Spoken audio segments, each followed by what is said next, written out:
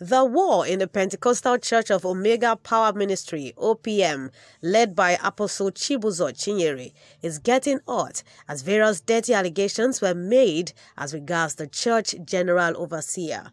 The cleric, whose church headquarters is based in Port Harcourt, was first accused by Matthew Precious Kelechi and Amako Johnson, both known as Happy Boys, who made headlines last July that the OPM pastor abandoned them after flying them to Cyprus.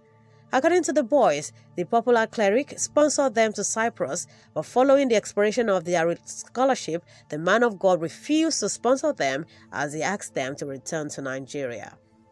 In a shocking development, the Happy Boys allegedly revealed some of the misconduct and questionable practices associated with the man of God. Some of the allegations is that Apostle Chibuzor Chinyere is engaging in cannibalism and obtaining miraculous powers from India. They also accused him of having carnal knowledge of a 14-year-old girl and impregnating her. The allegation, which comes from a message they received on their social media page from an anonymous social media user, was screenshot and posted by the Happy Boys on their own Instagram page, which appears to indicate their agreement with the allegations. Mocking the 50-year-old cleric, the boys stated on their post that they do not want further help from him and his church offering used to send them to Cyprus.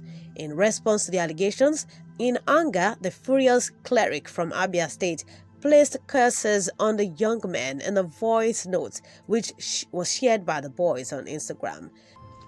I place this curse from the pain in my heart that doing good become evil. Whosoever, no matter who that person is, that I use, you didn't pay one kobo, you didn't spend 1 naira. It is from offering and tithe that people drop in the altar. What other pastors use in buying private jets? I said, let me use it to help you. Now I do you good, you use evil to pay me. You will remain poor forever. You can never achieve anything in life. As long as, whether anywhere you are, you will suffer poverty. No, you can never achieve. You can't even buy one plot of land. If there's any other things, other clothes you've bought, through the money I use in sending you to Cyprus, you will sell those clothes to feed. You will become so wretched. The duo later took to their Instagram page to share an apology video pleading to their fans and Apostle Chibuzor Chinyere for their wrongdoings against him. They also confirmed that the allegation was an absolute fake and programmed to gain traffic. The philanthropist cleric who runs OPM Foundation, speaking with a Port Harcourt journalist, stated that he did not abandon the boys and his inability to continue sponsoring them abroad was due to the global rise in the dollar rate. He further made it clear that the curse he made on them was done even before the boys went public with their grievances, as he assured that he had forgiven the boys despite what they did to him.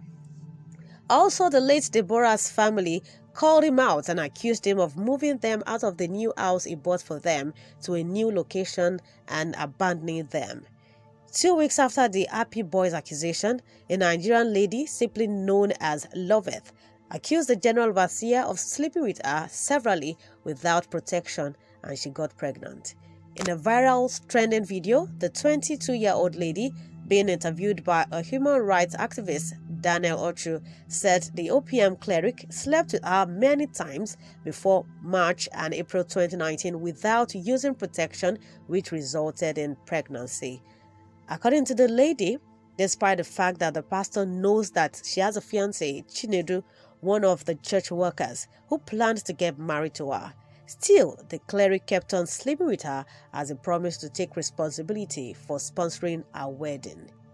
Lovett, who worked with the sanitation department of the church and stayed on and off the church premises, claimed she was 18 when they started having an affair. The lady revealed that she refused his advances at first when he insisted on sleeping with her. However, he persuaded her to comply, saying he doesn't take no for an answer and he will spend or send her packing if she refused. After much deliberation and fear of being sent away from the house, she agreed and told the cleric to use protection so that she wouldn't get pregnant. The lady, speaking further, revealed that the OPM pastor kept on having his way with her, even after a wedding night, till she got pregnant. The alleged baby mama noted that the OPM pastor tried to give her 10 million naira to keep quiet, but she insisted on not removing the pregnancy. He now said, but then you have to abort it. I said, I will not. He said that to you that you should abort it. Yes, he said I should abort it. I told him I will not abort it. I made it clear to you, use protection, but you refuse. So this is the consequences of it, and I will not abort the pregnancy. Okay, come to even think of it. Day before yesterday was my wedding, and you're asking me to go for an abortion 2 days later. What if I don't get pregnant again? He said, don't worry, after the abortion, I'll pray for you. I said, I don't want. He said that to you? Yes. I said, I don't want. And that was it. I left him because he wanted to make an issue out of it. You have to abort it. What if you now have the baby and people get to know? I said, are you even thinking about my own life at all? What if something happens to me? He said, after all, you're not the first. So many people must still die. Is it you that will not come and die? I didn't answer him. I just walked out and I left him. She concluded that she eventually had a child who is now over 3 years old, and her husband refused to take responsibility for the child. The human rights activist, who later appealed to her husband to share his own side of the story, threatened to take legal action against the clergyman if he does not contact him. The cleric, whose church was founded in 2006, reacted to the accusation on his official Facebook page that he was being blackmailed. According to him, a doctor was demanding $1 million from him, but he would not be subjected to it, as he would use the money to help the less privileged. Apostle Chibuzor said the man, who operates in West Africa, Europe, and America, made a list of some prominent Nigerians that had settled him. The General Overseer, with over 300 branches across Nigeria, Ghana, South Africa, Germany, Benin, United Kingdom, United Arab Emirates, and USA, said the man invited those accusing him to do so after promising them a great reward.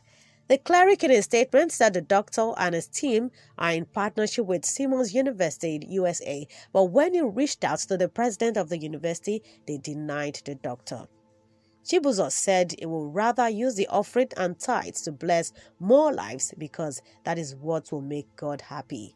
Loveth, reacting to the General Overseer's reaction on August, said she is beginning to see some lies being cooked up by the man who calls himself a man of God. She threatened that if the cleric posts lies concerning her and her son, she will make sure the cleric loses his respect from his blind followers because she will open their eyes to know who is destroying their children's lives. She said, I am not great, and you should know that when I say I will do something, I will certainly do it. You said the voice call between you and I is a lie and was cloned, right? No issues.